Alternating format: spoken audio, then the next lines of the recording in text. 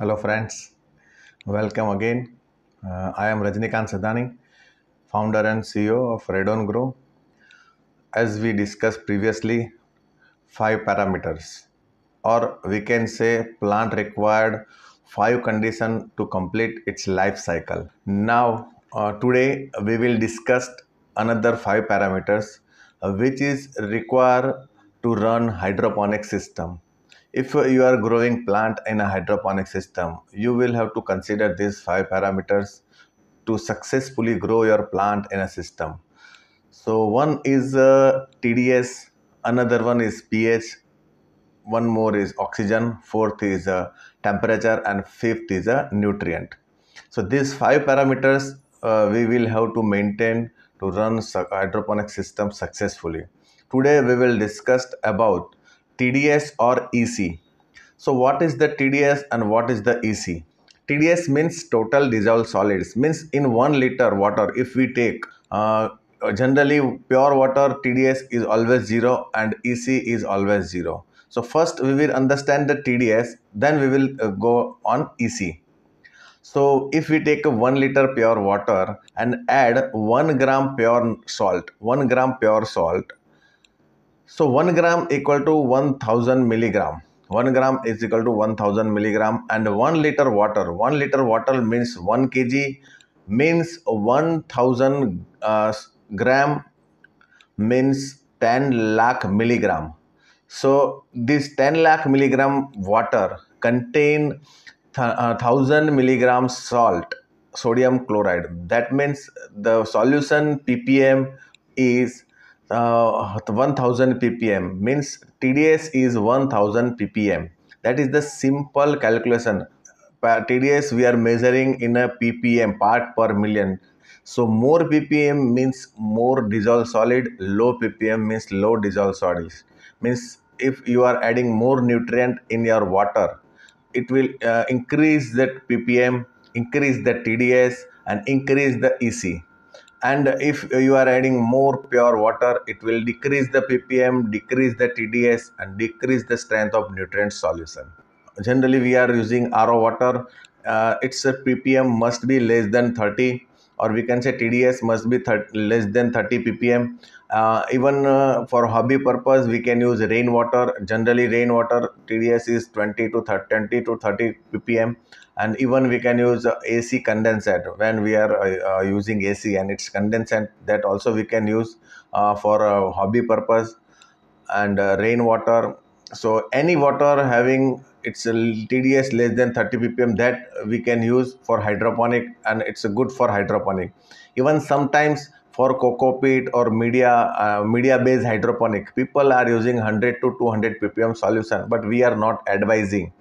Hobby purpose, that is okay, but commercial purpose, always use less than 30 ppm RO water or pure water. So now another parameters is EC, electric conductivity. Then what is the EC? EC means it's a specific conductance. Means conduction means when we are passing current, there are two. If we take a 2 electrode, metal electrode, and we insert in a water, and if we apply particular current, so current is passing through water from one electrode to another electrode. That is the conductivity and of water, and we can say it's electric conductivity or EC. So EC measurement is generally Siemens per meter, means Siemens per meter. And generally we are using 1 Siemens is equal to 10 deci Siemens, and 1 EC, 1 deci Siemens equal to 500 ppm. TDS we are considering, it's a thumb rule, it's a not a fix, because TDS is a depend upon a salt, which kind of salt we are using. So 1 gram sodium chloride display 1000 ppm, but every salt will not display same value. Means if we take 1 gram potassium chloride, so its TDS will be not same. If we take 1 gram potassium nitrate, so it will not show same value.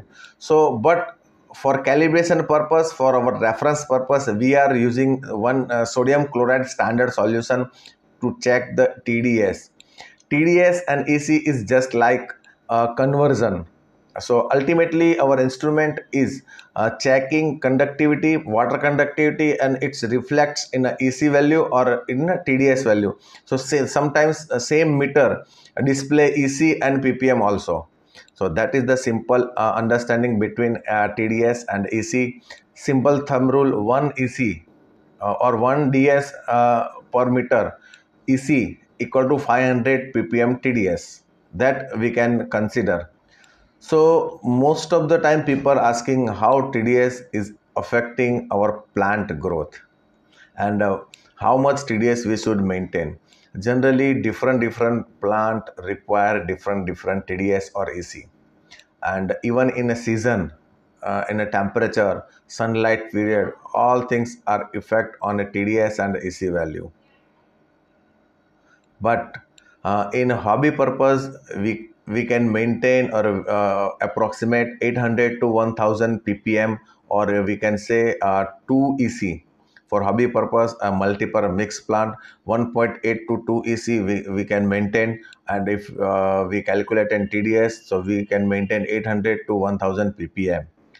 uh, if you are using nutrient solution and you have a 800 ppm TDS and or 1.8 EC, if you want to increase the EC or increase the TDS, you will have to add more nutrient in your reservoir or in a water. If you want to decrease EC or TDS, you will have to add more water, pure water. Then it will decrease the TDS or EC of your nutrient solution. Many times people thinking if we add more nutrient and our plant will grow fast, but that is not true. Because sometimes what happen when you are adding more nutrient and increase the TDS, and up beyond the limit, if you are increase the TDS beyond the limit, uh, it will create a nutrient toxicity for plant. So don't add more nutrient if you don't know. For hobby purpose, we can say 800 to 1000 ppm TDS is sufficient for all plant. But commercial purpose, crop to crop, we will have to maintain different TDS or EC. That we will provide in a next episode. So in next episode, we will provide some values, crop-wise values, where how much TDS is required and how much PPM is required for uh, different kind of variety, different kind of plants. So many people asking which is better to use, EC or TDS. So that is a depend upon your nutrient provider or your formulation. If check your nutrient supplier instruction, if they are instructing to check EC, then check EC. If they are instructing check TDS, then check TDS. So that is depend upon your nutrient supplier. uh, to check TDS, this kind of small EC meter or TDS meter available in market, that you can use to check your TDS or EC.